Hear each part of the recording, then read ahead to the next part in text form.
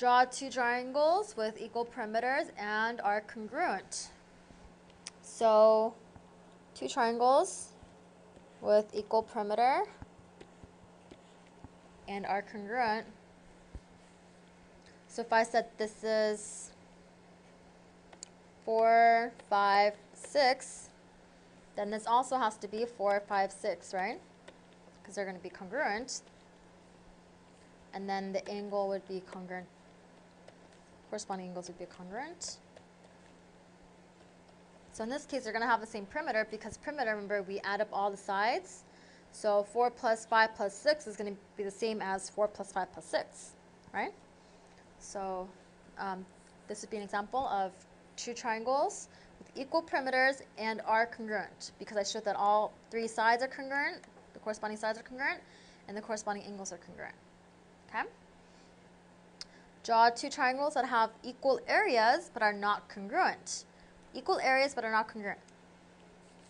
Okay, not congruent.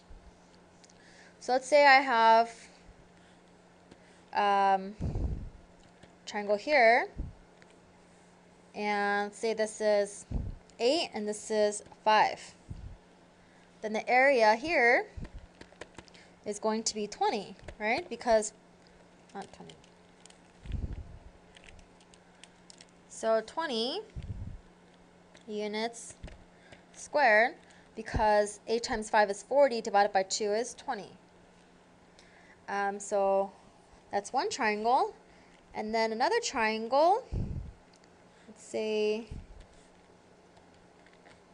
same area. That means since these add up to 40, this also has to add up to 40, the base and the height. Let's say this is 10 and this is 4. Okay? And that means the area, 40 divided by 2 is 20 units squared. So again, they have the same area,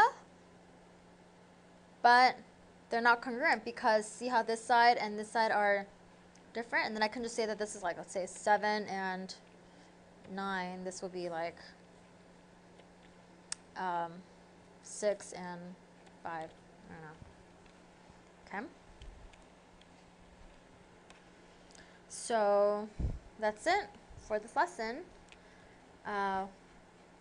Thank you for watching Educator.com.